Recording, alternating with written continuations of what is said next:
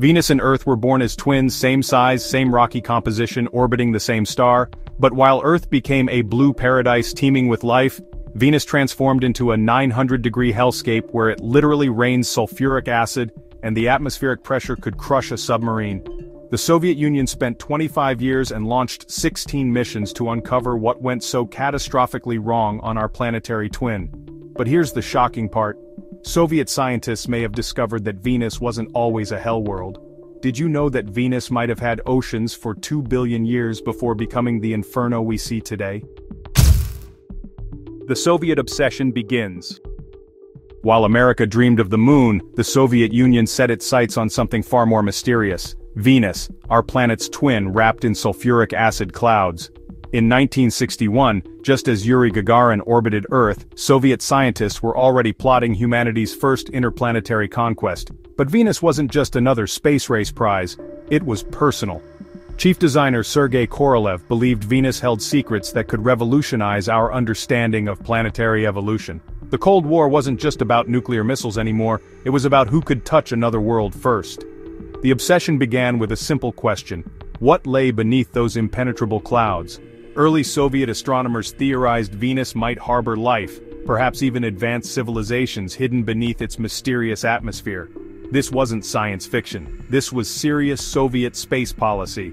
Korolev's design bureau started developing the Venera program in 1960, dedicating massive resources to cracking Venus's secrets. Unlike the Americans who focused on lunar missions, the Soviets chose the harder target. Venus was closer sometimes, but its hostile environment made it infinitely more challenging. The Soviet Academy of Sciences committed to not just flying by Venus but actually landing on its surface, something no nation had ever attempted on any planet. This ambitious goal would define Soviet space exploration for the next 3 decades. Early failures and determination. 7 failures in a row would crush most space programs, but the Soviet Union treated each disaster as a stepping stone to Venus. Between 1961 and 1965, every single Venera mission ended in catastrophe. Rockets exploded, spacecraft went silent, and communication systems failed millions of miles from Earth. Venera 1 launched on February 12, 1961, only to lose contact 7 days later, drifting helplessly through space like a cosmic ghost. The engineers at OKB-1 worked around the clock, rebuilding, redesigning, and refusing to surrender.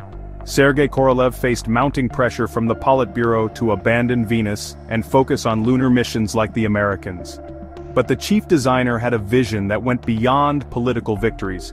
He wanted to prove Soviet technology could conquer the most hostile environment in the solar system. Each failure taught them something crucial.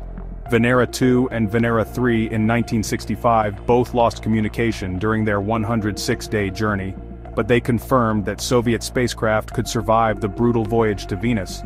The real breakthrough came from analyzing what went wrong. Overheating electronics, communication blackouts, and navigation errors weren't just technical problems, they were puzzles to solve.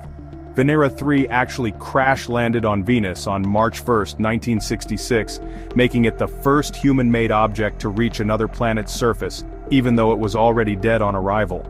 This successful failure energized the entire program and proved that reaching Venus wasn't impossible. It just required Soviet stubbornness and engineering brilliance.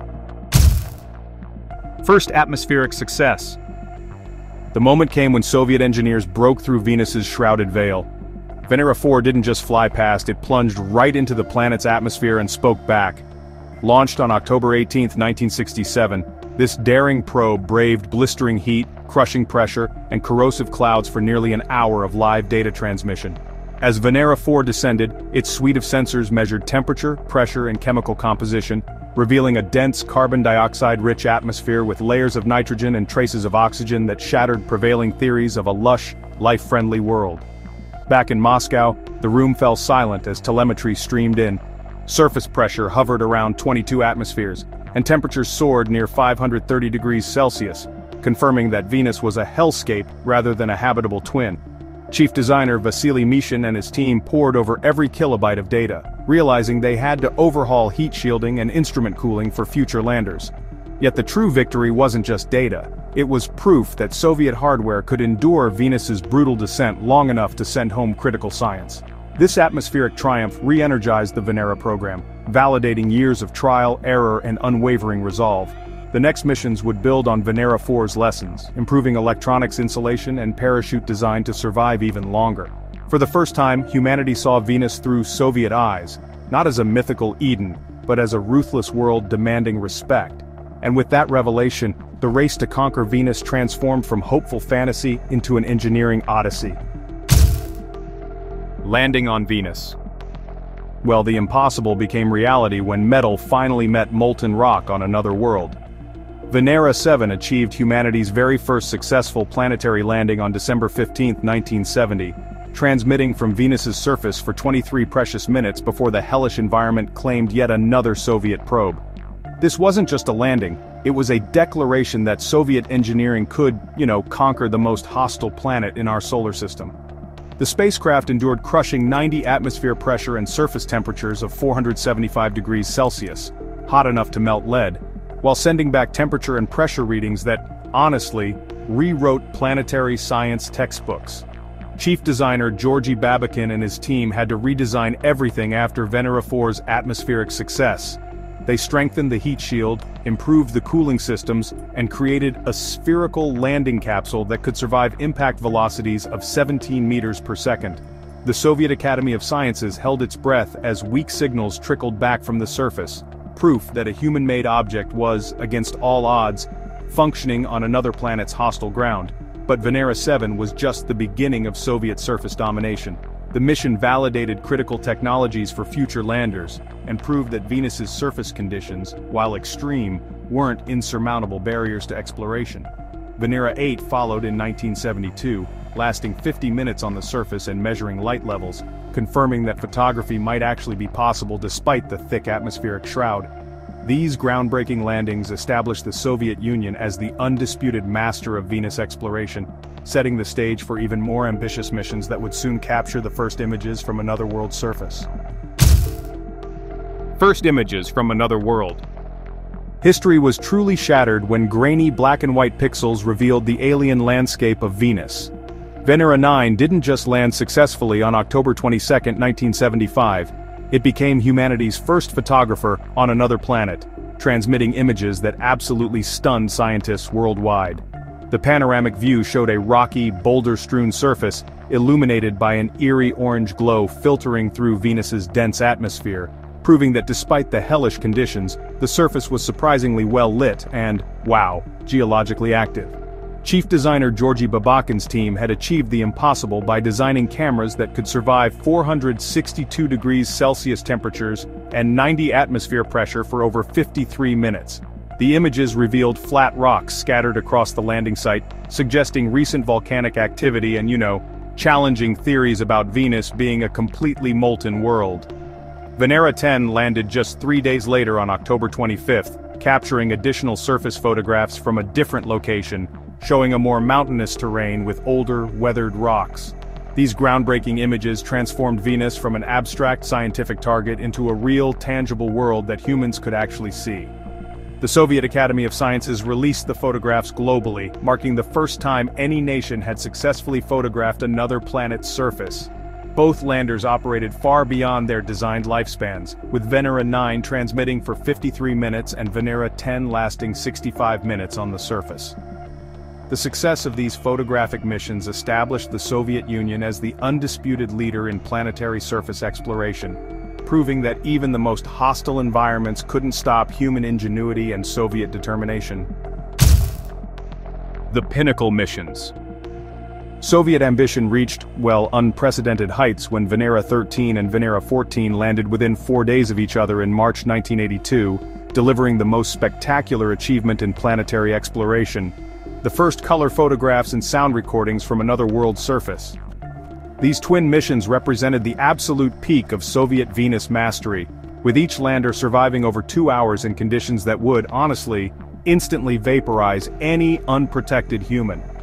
Venera 13 touched down on March 1, 1982, followed by Venera 14 on March 5, creating an unprecedented dual mission that, revolutionized our understanding of Venus. The color images stunned the world, revealing a rust-colored landscape under an amber sky. with flat volcanic rocks and fine-grained soil stretching to the horizon.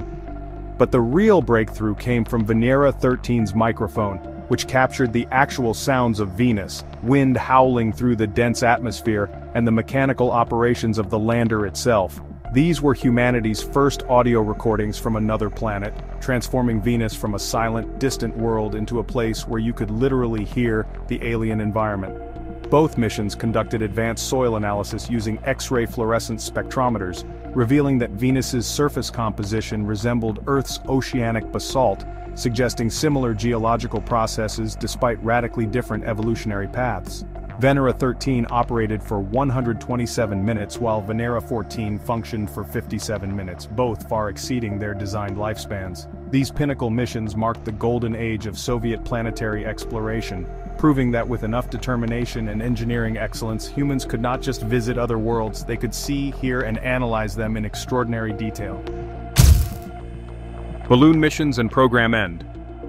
The final act of Soviet Venus dominance came not from the surface, but from floating through the planet's hellish atmosphere. Vega 1 and Vega 2 released revolutionary weather balloons in June 1985, creating the first and only atmospheric observatories to drift through another planet's skies.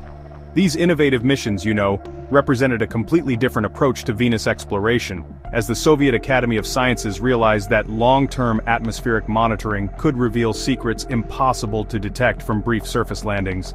Each Vega balloon floated at 54 kilometers altitude for 46 hours, carried by Venus's fierce 100-meter-per-second winds while transmitting atmospheric data and tracking the planet's mysterious circulation patterns. The balloons revealed that Venus's middle atmosphere was far more dynamic than expected, with powerful convection currents and chemical reactions creating a constantly shifting environment. Chief designer Vyacheslav Kovtunenko had designed these balloons to survive pressures 75 times greater than Earth's surface, while maintaining radio contact across millions of miles. But even as the Vega missions achieved this atmospheric triumph, the Soviet Venus program was quietly ending. Economic pressures, the Chernobyl disaster in 1986, and shifting political priorities under Mikhail Gorbachev forced the cancellation of future Venus missions. The Venera program officially concluded after Vega 2 completed its dual mission to Halley's Comet in March 1986. After 25 years of relentless innovation and 16 successful missions, the Soviets had conquered Venus completely, landing on its surface, photographing its landscapes, recording its sounds, and even floating through its atmosphere. No other nation has matched this planetary exploration legacy. American and Japanese missions. While the Soviet Union dominated Venus for decades, other nations finally entered the game with radically different approaches. NASA's Magellan arrived in 1990, armed with revolutionary radar technology that stripped away Venus's cloud cover and revealed the planet's hidden surface in unprecedented detail. This wasn't just another space mission, it was a complete reimagining of how to explore Venus. Instead of crash-landing probes for brief surface glimpses, Magellan spent 4 years in orbit, methodically mapping 98% of Venus's surface using synthetic aperture radar that penetrated the dense atmosphere like X-rays through fog. The American approach revealed massive volcanic features, impact craters, and tectonic activity that Soviet surface missions had only hinted at. Magellan's radar maps showed that Venus was geologically young, with most of its surface less than 800 million years old, suggesting catastrophic planetary resurfacing events that completely transformed the world. Japan's Akatsuki mission launched in 2010, focusing on atmospheric dynamics and climate evolution using infrared cameras and radio science. These orbital missions complemented rather than competed with Soviet achievements, proving that Venus exploration required multiple strategies. While the Soviets mastered surface operations and atmospheric probes, American and Japanese missions excelled at global mapping and long-term atmospheric monitoring. Akatsuki discovered mysterious atmospheric gravity waves and confirmed that Venus's rotation is actually slowing down, adding new mysteries to the planet's already complex story. Together, these international efforts created the most complete picture of Venus ever assembled, building on the foundation that Soviet engineers had courageously established decades earlier. Mysterious discoveries. Strange signals and unexplained phenomena have haunted Venus exploration since the very first missions. But the most intriguing mystery emerged when Soviet scientists detected phosphine gas in Venus's atmosphere during Venera missions in the 1970s and 80s, a discovery that wouldn't make headlines until September 2020, when Earth-based telescopes confirmed its presence in the planet's cloud layers. Phosphine on Earth is almost exclusively produced by living organisms, making its detection on Venus one of the most tantalizing hints of possible extraterrestrial life in our solar system.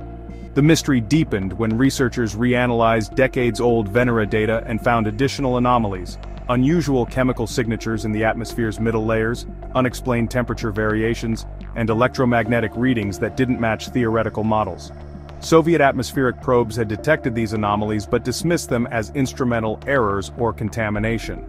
Modern analysis suggests these readings might have been humanity's first indirect contact with Venusian chemistry that defies conventional understanding. Even more puzzling are the dark patches visible in Venus's ultraviolet images, mysterious features that appear and disappear in the planet's upper atmosphere.